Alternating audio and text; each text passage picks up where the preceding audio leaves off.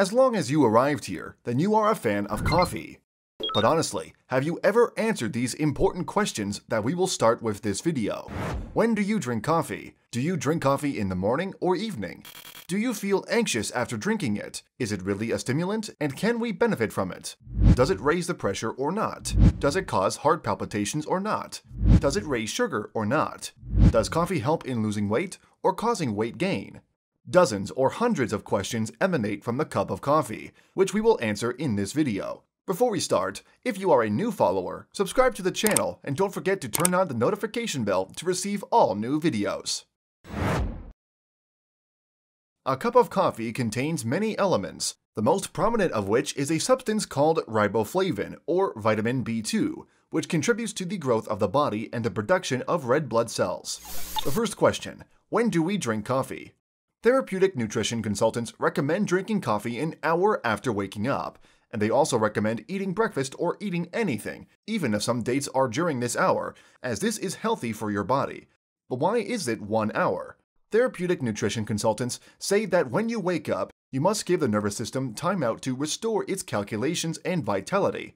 Specifically, we have a substance called adenosine, which is very similar to a compound caffeine, which is responsible for activity and vitality, and also responsible for fatigue at the end of the day, or in the middle of the day if we make a physical or mental effort or the like. And when you drink a cup of coffee an hour after you wake up, you are working to complete the work of adenosine and thus enhance motivation, thus gives the body vitality and energy, mental energy, perception, and memory, and all the wonderful things that relate to the brain and memory specifically. And this is what we always want when we drink a cup of coffee in the morning.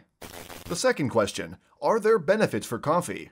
Drinking coffee, according to therapeutic nutrition consultants, provide an activity estimated at approximately 12% in excess of the body's natural energy. Therefore, we advise those wishing to engage in any physical activity or exercise program to drink a cup of coffee before going to practice this activity, so that they gain more activity and the ability to perform these exercises easily.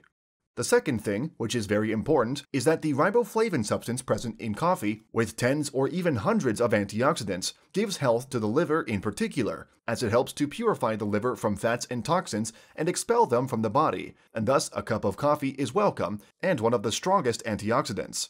Not only that, but when you drink a cup of coffee, this raises insulin sensitivity, meaning that it makes insulin work with extreme accuracy, and this is required as the biggest problem that a person suffers from, which is the reason behind diabetes, obesity, and sagging stomachs. All of these diseases are insulin resistance.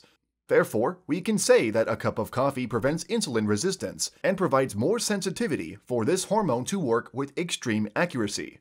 The third question: what does a cup of coffee do in your body? Therapeutic nutrition consultants say that coffee is one of the strongest diuretics, and thus works to cause a state of dehydration inside your body. And here comes the role of a cup of water, which is necessary to compensate the missing water, as it is always preferred after finishing the drinking of a cup of coffee, to drink a cup of water so that we don't suffer from dehydration.